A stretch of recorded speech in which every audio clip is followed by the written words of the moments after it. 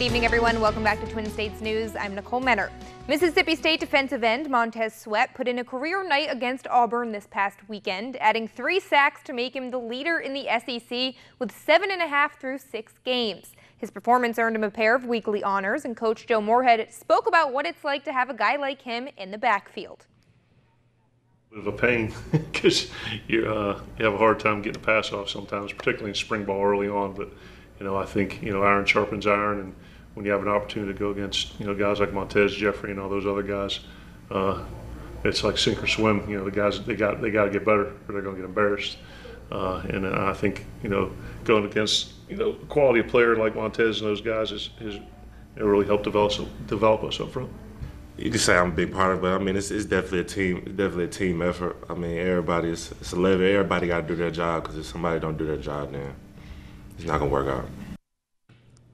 No surprise that Saints quarterback Drew Brees was named the NFC's Offensive Player of the Week after setting the league's all-time record for passing yards in Monday night's win over the Redskins. Brees was 26 of 29 passing for 363 yards with 3 touchdowns. Now, a few weeks ago, Brees passed Brett Favre for most career completions, and next up on his list will be hitting touchdown number 500. He's now just 1 away from reaching that milestone. Only Favre, Peyton Manning, and most recently Tom Brady are members of that club. But we'll have to wait a bit for him to get it, because the Saints have a bye week this week and are left to reflect on what was a historic Monday night.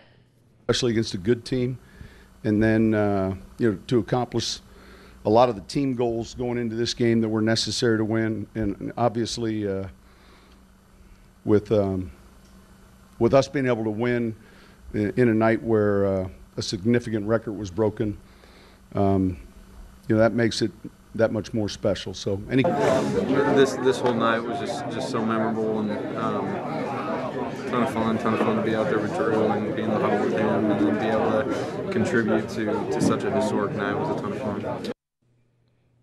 Game 4 in the Bronx last night as the Yankees looking to avoid elimination, while the Red Sox looking to end it right there on the enemy's ground. CC Sabathia on the mound for the Yanks. Trouble for him in the 3rd inning. 1-0 Boston. Ian Kinsler lines one to left. Brett Gardner can't quite make the play, and a run would easily score. It would end up being a 3-run frame, and CC's night was done. So we jump out to the end of this one, 4-1 Sox. Closer Craig Kimbrelin, and causing heart palpitations among Sox fans everywhere, including myself. Bases loaded. He hits Neil Walker, forcing in a run. And then you had this scare. Gary Sanchez hits one deep, but not deep enough. Andrew Benintendi tracking it down.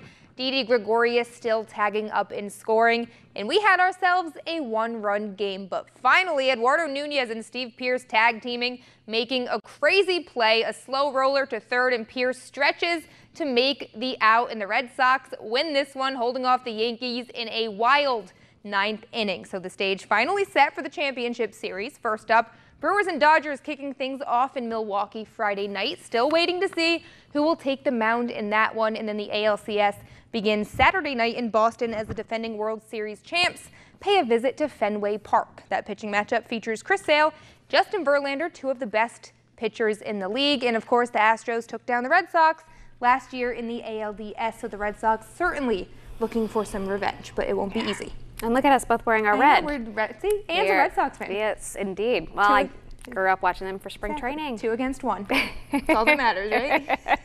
Insert Frank Sinatra's New York, New York. Ah, there you go. It's on repeat all day. Mark would not be happy right now. No, if he was here, we'd be playing it, but love it. Believe it. Maybe that's why he took off today. Couldn't show his face. He wasn't sick. He just couldn't face me. I think that's what it was.